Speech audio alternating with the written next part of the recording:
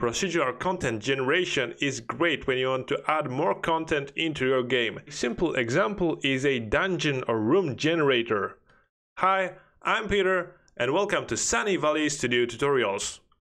In this tutorial we are going to take a look at procedural rooms/dungeon generator using binary space partitioning algorithm. So the core idea behind binary space partitioning is that we have a defined space and we slice it into smaller spaces, keeping in mind a minimum size of a room that we want to split the space into, and we stop when we cannot split the space anymore because the size doesn't allow us to.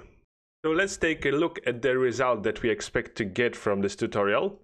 This is a simple room generation algorithm. It generates different rooms, and each time it splits the space into smaller spaces, create a mesh in places of the rooms that we have generated. Then we connect those rooms with corridors, sometimes unsuccessfully, as you can see here. Well, it is walkable, but it doesn't look very good, but it happens. And it is all in 3D. Let's enter the play mode. Okay, it is all 3D. The rooms are each connected with a simple corridor. You can walk past all the maze, all the dungeon, whatever you call it. And I have even filled it with some random stuff to give you an idea that you can do whatever you want with this kind of setup. And the algorithm itself can be modified. We can give it parameters such as dungeon width and length, room minimum width and minimum length. Do mind that minimum width and minimum length is the minimum size of the space that will be partitioned. By the room will be probably smaller than that. Max iteration is simply the number of rooms that we can generate before we stop. The corridor width is the width of the corridors connecting each room. And we have some prefabs to set in our dungeon.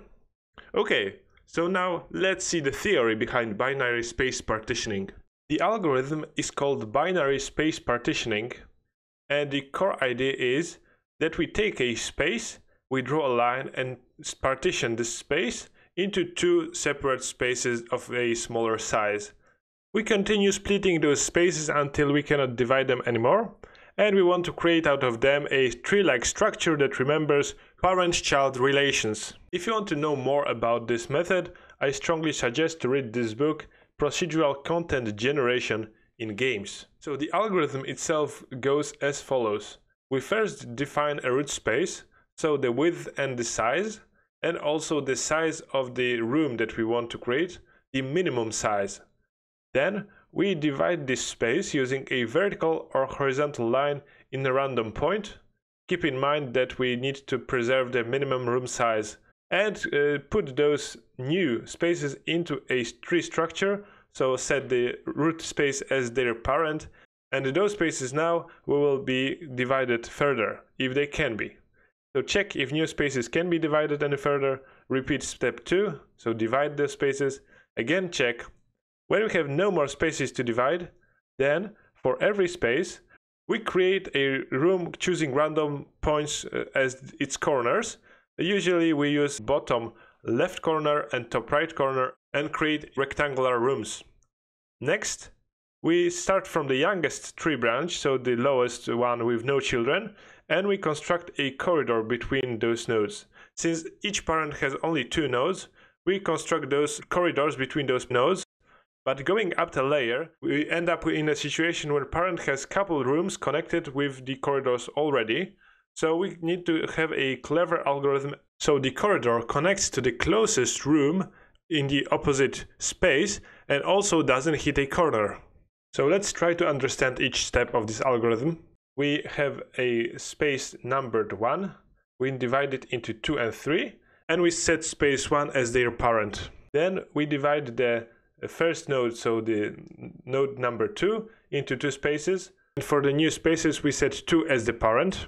And we go further and further until we cannot divide anymore, or we have a set number of divisions and we don't want to have any more rooms than that. Next step is to generate the rooms inside of our spaces. So we generate room randomly choosing its corners. And the last step is to create corridors between the rooms. So we start with the lowest, youngest nodes, so 8 and 9, we connect those two. Then we go up to 4 and 5, so 5 is made out of 9 and 8. So we need a corridor that connects a group of rooms with one room. Next we go to 6 and 7 and connect those. And then we need to figure out how to connect 2 and 3. And those are made of groups of rooms. So in the next video we will start implementing this into our Unity project.